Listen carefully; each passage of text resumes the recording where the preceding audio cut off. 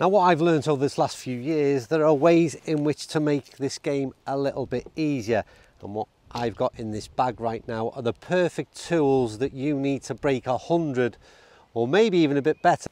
Now golfers allows us to put 14 clubs in our bag, but I reckon there are 7 that you need, that they're the ultimate, I want to say cheat sticks. They certainly make this game a lot easier, and if you're looking to break 100, then some of these clubs will definitely help you in some of the issues you're suffering from right now. And this is one of them.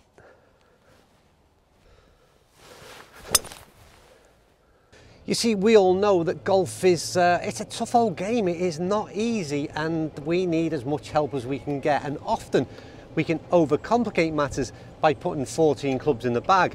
And what I'm going to show you today is, well, 7 clubs that, like I said, make the game a damn sight easier, because the likelihood is there's a few issues you're struggling with if you're not breaking 100, and well, I reckon I know what they may be. Now, one of those issues quite possibly could be the irons that you're playing right now. Are they suitable for your game? Well, I can certainly tell you that the easiest type of golf club that I've tested over this last couple of years has been the likes of this Launcher HB. This club that is effectively a hybrid of hybrid and iron. There's plenty out there. There's the Cobra T-rails that I can think of, and what they do, they've got a lot of bulk and mass. I've said before, I put half a swing. You can see there's not a lot going on there, and all I am looking to do is get this ball a little bit further down the fairway. Now, I don't know how easy that seemed in terms of how I swung it. I did very little indeed. In fact, it was just a 3/4 swing. What it's done, it's nice and easy to launch the ball. I can see a lot of bulk and mass. I'm not looking at a blade like iron or anything similar, and straight away I've just made the game just a little bit easier. And what I'm looking to do, don't forget, is I'm looking to break 100. I've got a couple of shots virtually on every hole, so I know what I've got to do is make sure I make good contact, get that ball straight, and keep getting ever closer to that hole. So I've got it off the tee. I've played a fairway wood, which is a lot more confidence than driver. I've then picked up my hybrid of hybrid irons, and again I've managed to shift it another 150 yards down the fairway, and now I'm left with this nightmare of all nightmares. We've got that sort of half wedge shot, the one we all hate no matter what ability you play at. But as a golfer that's looking to break 100, what are your choices right now? Well, you could be looking at throwing your lob wedge up in the air and judging distance and control. That's so difficult. You've then got a low chip and run shot, which would be much more favourable. Or you go to this club that I reviewed recently. This club being a chipper. Yes, a chipper. It's got 46 degrees loft on, the same as your pitching wedge, but the stroke becomes a lot more simplified, because essentially it's an extension of your putting stroke. Because as I said in the video, this is just a putter with some loft on it, so you don't change nothing in terms of your putting stroke. And what that's going to allow us to do, hopefully, is first of all, I'm able to get the ball online. I'm going to where I'm directed. It's unlikely that I'm going to twist this club head at impact. It is only a putting stroke after all. So even if I don't get this one quite right, what I'm looking to do is just get somewhere on that putting surface. So, putting stance, and let's see what we can do. So there you go, pulled it down that left hand side a little bit. We're onto the green, a little bit short in terms of weight, but we've done exactly what I said we can do. It's almost foolproof. I can't get this wrong. All I'm doing is executing an extended putting stroke, and whether I'm in and around the green, I do exactly the same thing.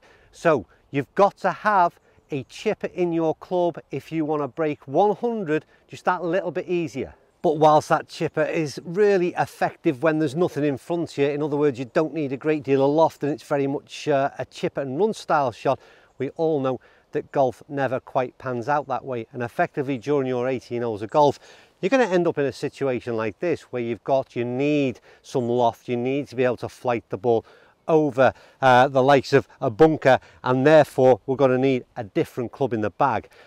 That different club in the bag is obviously a wedge. That wedge that I've got in hand is 58 degrees. But the key factor is it's the wide sole wedge for me that is the key element that makes the execution of the shot just a little bit easier. These wide sole wedges, I've happened to have the sort of, this is the Haito Big Foot, that's the one, is what I've got in hand right now. but are there many that I've sort of promoted, if you like, over the last couple of years. The likes of the CBX range from Cleveland is another typical example of how good that bounce can be in terms of helping out average golfers. And for me, I mentioned this in a previous video, in recent weeks, is keeping that sort of V in the arms again, just that putting stroke, trying to make things simpler. And as you see, it pops the ball up in the air.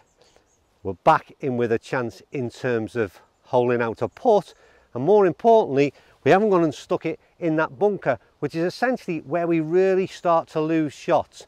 So plenty of loft in the bag as well at the opposite end, wide sole, keep that putting stroke going, and again should eliminate a lot of the shots that keep tallying up and making you score way too many on holes. Right, so we've gotten ourselves to the green. So what is the most effective putter out there to help me break 100? Well, in my opinion, the first thing you need to get, and this is a little bit subjective, a putter, but what I would say is that you want a face balanced mallet style putter. The reason I say that is because they're more forgiving and they're more stable than that of the likes of a blade that is the sort of other end of the spectrum, if you like. And there's plenty in between all that. The second thing I would suggest, and I've chosen this putter to demonstrate it, is something with a real strong alignment aid. And that doesn't come any better than the classic sort of Odyssey 2 ball. That for me is great if you're struggling with alignment. You've got your ball and you've got the two balls that are imprinted on the putter. So to be able to align those three effectively makes it a real easy or easier way of aligning putts and hopefully getting that ball next to the hole. Now the next thing you need to obviously work on is your execution, your ability to control the pace and all those other things. But first of all, we've given ourselves a chance in terms of stability and in terms of alignment. Go on ball, roll out, roll out.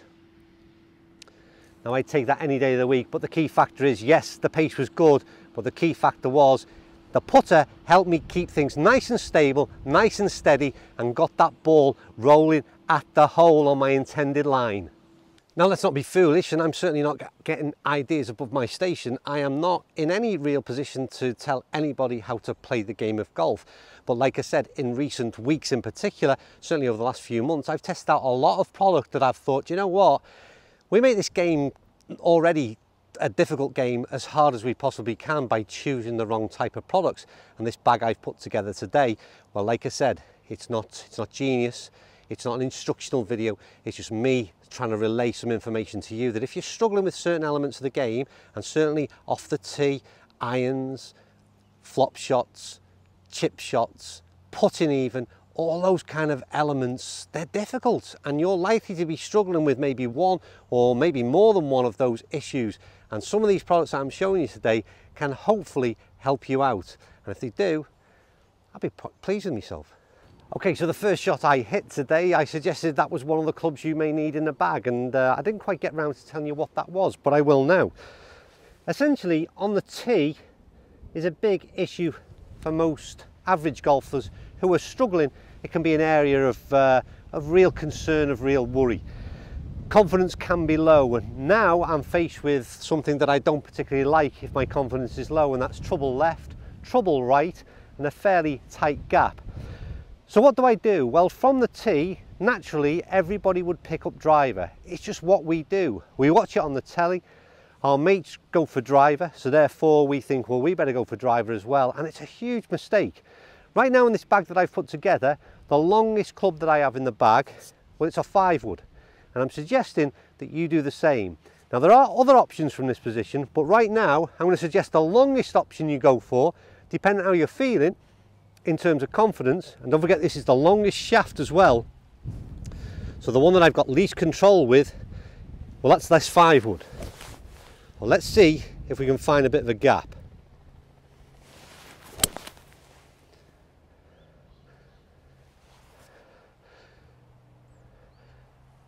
That's right down the middle. The interesting fact is this: everything I've just preached right now about reaching for driver is exactly what I would normally do on a Saturday afternoon in a competition. I've just hit 5-wood, it's gone right down the middle, and I'm in position A. I don't know why I can't take heed of my own advice at times. Now, choice of shot is also key to conquering that breaking 100 or certainly lowering your score. And it's very easy to be in this position, which we've just come to from the 5-wood off the tee. We're going across the angle of a bunker, which is probably another 20 yards further on. And my shot to the green is probably about 60 or 70 yards. So right now, this is a real dilemma because I'm suggesting to you, you've got a 60-degree, 58-degree wedge in the bag and you've got a chipper. What do? Well, you adapt the style of the chipper, would be my opinion, and you choose a more logical route to green, and that's not go directly over the bunker. So if things go wrong, we kick on along the side of it and we don't go straight in it. So right now I'm aiming at the top side of the bunker. I'm going to extend my putting stroke. And that's a perfect example of where poorly executed shot and got away with it because I made the right choice in terms of the line that I took. If I'd have played that shot that I've just executed directly at the flag, which meant taking on the bunker, I'd have gone straight in the bunker, and then I'm struggling to get out, and then I'm starting to add shots to my score that were unnecessary just by making bad decisions. Now, another typical scenario where things go, well, they go all kinds of wrong from this kind of position where we know we should be playing some kind of wedge shot here in terms of our short game, but our confidence again is low. We're on a tight lie. That's a little bit of a tricky one for us to play. Now, we have got the chipper, which I think again can be played from here and eliminate some of those problems. But I also suggest that we kind of look and consider the putter a bit more often referred to as a Texas wedge. I think sometimes people are a little bit scared or embarrassed to play a putter from this kind of position because they know in theory they should be playing a nice fancy wedge shot. But I just want to get it on that green and give myself a chance of making par. Now break, now break. Now all of a sudden I've got to ask myself the question, I've got to within 2, maybe 3 foot, and that's a putt for par. Don't forget, we've played 5-wood, we've played chipper, we've played putter, and I've got 2 or 3 foot to make par. I've got to ask myself the question, how things could have turned out if I'd made different decisions from tee to green. Would I be making a putt for par then? So I still didn't reveal what that club was that I played from the very first shot of the day. Well, it was a 7-wood. We've played a 5-wood that I suggest is an essential in the bag. We've got a 7-wood, which I think is an essential part of the bag. And now we're going to go to that third longest in the bag, which is a hybrid. But it's a 5 hybrid with 25 degrees loft on it. And I think that's the important fact here. What we want is we want a club with plenty of versatility. So I can play this from the fairway, I can play it from the rough, I can play it from a tee box, I can play it from in and around the green for a chip and run. But all I want is I want to master these 7 clubs that are in my bag, and a hybrid being one of them. Right now I'm faced with a par 3. I don't know how far we've got, 160, 170 yards. All the trouble is in the bunkers, both right and left of the green. So what I just want is that half swing like we played with the iron at the beginning, and I want this ball to go straight, and I want it somewhere down there. I'm not trying to reach the green, I'm trying to break 100. If it gets to the green, that's fantastic. But I just want half a swing, and I want to see what this club will do for me. Well, it's going right at the flag. It's going right at the flag. Well, we're actually just gone through past the flag a little bit, but again, all I'm trying to demonstrate, and hopefully I'm doing that, is that that swing was again like, I don't know, 75 mile an hour is what I would think it would relate in sort of TrackMan data. It was a slow, nice and easy tempo swing, and I let the club do all the work for me. I didn't put a tee peg down either, we just took that straight off the turf. But the important factor for me was this. Yes, we've gone through past the flag on the green, but the thing was it was straight and it was controlled, because the way in which I'm going to lose shots and I'm going to add up to my tally of going past 100 is if I start to go left and right. And even if I get this wrong, let's say even if I duff this shot another 10 or 15 yards and I don't get it quite right, let's be honest, this isn't going to cure all your problems, this bag setup that I'm referring to. But we're in play, we're straight, and we've got a club in the bag in and amongst the 7 essentials that I've just suggested that can play that next shot for us. And what we don't need is another 7 clubs to make life even more confusing for us. Let's just master these 7 shots and these shot types, and I'm pretty sure it would reduce scores pretty significantly. So this would be 5 hybrid, 2 ball putter,